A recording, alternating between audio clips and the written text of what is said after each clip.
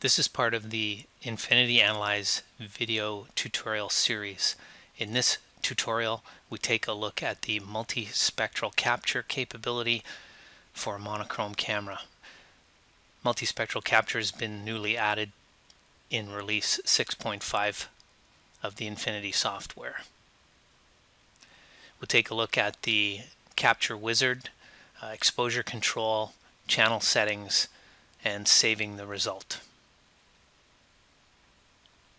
Starting with the live video preview on the screen, I have my shutter open. I've got an exposure time of about 50 milliseconds, which is sufficient for the illumination and this particular sample that if I use a gain of 10, I can get a fairly fast screen refresh and I'm able to focus on my sample. Again, using a monochrome camera, I have a single channel displayed. So now I'm going to close the shutter. I don't need my live preview. I'm going to take a look at the multispectral capture, either by invoking it from the toolbar icon or from the camera capture menu. If you find that the multispectral capture is not enabled when you come to this menu drop down or in your toolbar icons, that simply means that you haven't configured your multispectral settings. So multispectral settings is the place to begin, where you define your fluorophores or your dye samples to match with your filter cubes, and you can create a configuration list for the settings that you're going to use for capture. Once you have a settings dialog populated, then the multispectral capture becomes available. I invoke the Multispectral Capture Wizard by clicking on that option. Immediately you get the dialog appear. Your live video preview is disabled while the wizard is active, so you won't see any updates there. Across the bottom is a collection of thumbnails that match the channels that are defined in your multispectral settings. This area will display a live preview or captured images as we progress through the wizard. Up here you can control the exposure and the gain for your live preview display and capture functions.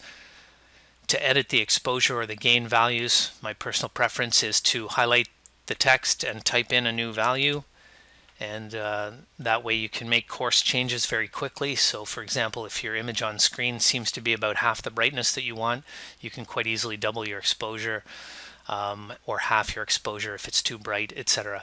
You can also make smaller incremental changes with the scrolling arrows for both exposure and gain, or you can use the exposure slider. The capture button will enable you to capture each channel, and we'll go through those options as we proceed. We'll talk about the histogram functionality and the display color, as well as zoom and alignment as we move along, but I just wanted to quickly get into the sequence of capturing the channels, which this wizard makes very easy. So my first channel is my DAPI channel that matches the filter cubes on my microscope, and it's highlighted as the first channel, so I can open the shutter on my microscope and immediately get a live preview. That live preview seems a little dark for me. I'm going to change to an exposure of 400 milliseconds. That's brightened up my image. And I'll click capture at 800 milliseconds. And I've got a result that I'm relatively happy with at this point. If I want to return to the live preview, I have to click this green triangle. Whenever you see the green triangle displayed, it means you're looking at a static image. And to go back to live preview, you need to click that green triangle. You are free, however, to change your exposure and your gain and simply re-click the capture button to take another image. So my shutter is closed for my DAPI channel. I'm rotating my filter wheel, clicking either on the next channel thumbnail or using the next button to move to the next channel. I can open my shutter. My image looks good. In the live preview, I click capture.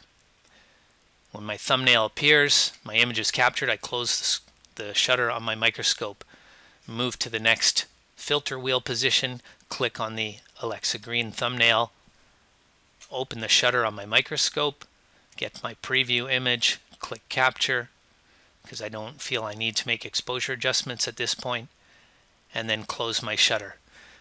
That effectively completes the acquisition portion. I've collected 3 separate channels using my monochrome camera with the filter cubes on my microscope, and for each channel that was active, the multispectral settings was looking at my display color choice, which was defined on my multispectral settings dialog.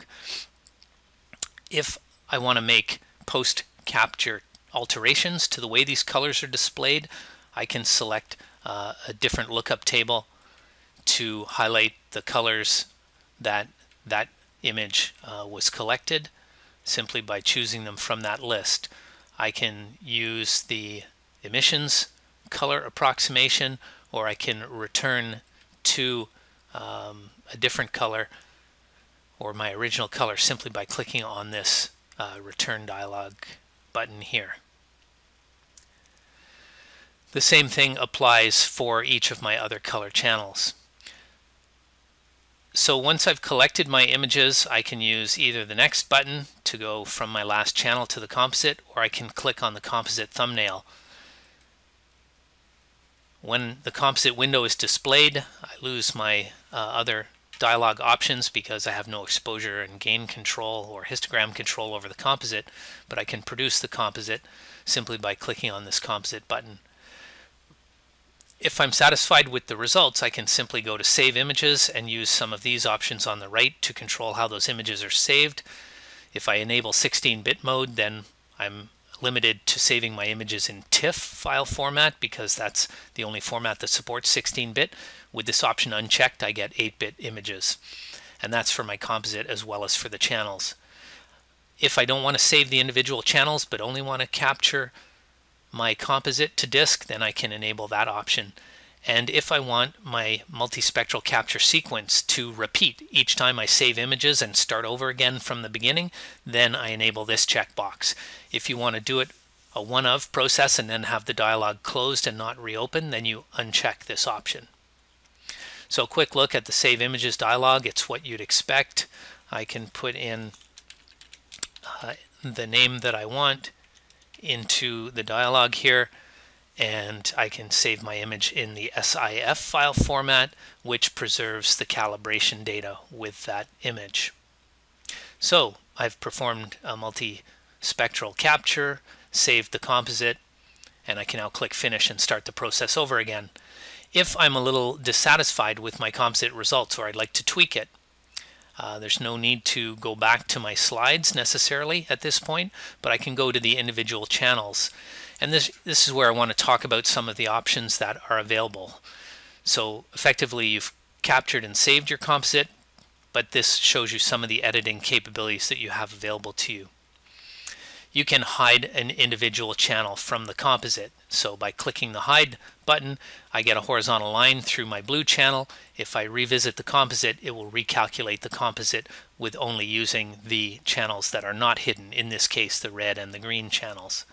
Returning to the DAPI or the blue channel, I can add it back into the composite.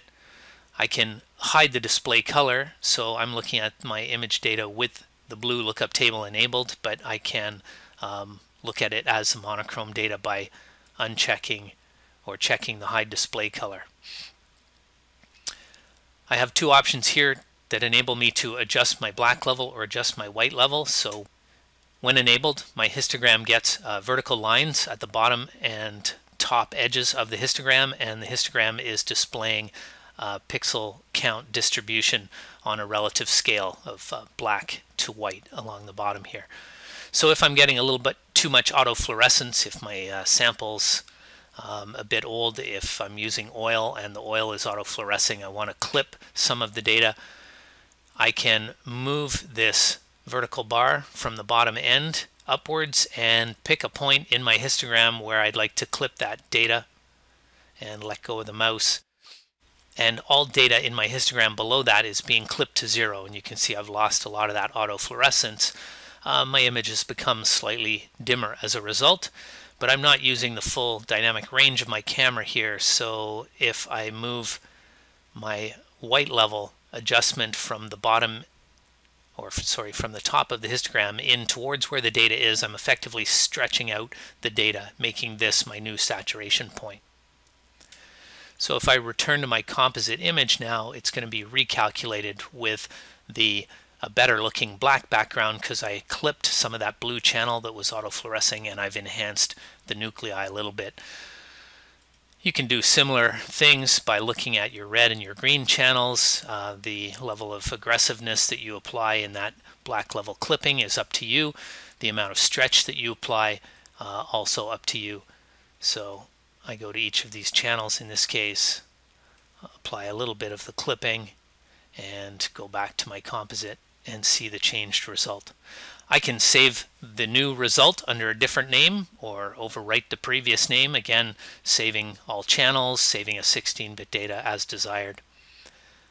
I have a zoom function to be able to zoom in and zoom out, or I can type in a numerical value in this field for faster zoom, and then that becomes part of the drop-down list for zooming. And when I'm looking at an individual channel, if I notice in my composite that they're not aligned correctly, I do have X and Y pixel shifting adjustments. I can put negative or positive pixel values in here to indicate an amount of shift in the horizontal and vertical directions to align channels that did not align properly for various reasons. One other item I'd like to mention here is the open file. So if I saved my composite image along with the channels and at a later date I want to come back and I decide I need to tweak those channels, I can load the individual channels into each of the wizard capture capabilities and control their display color. I could even load them up into different channels if I'd made an error and apply them to create a new composite. So you can open a file, and open file dialog looks just like the save file dialog. With working with a monochrome camera, the input channel is essentially disregarded because the monochrome camera is going to see all the colors on all pixels. And that summarizes the use of the Multispectral Capture Wizard with a monochrome camera.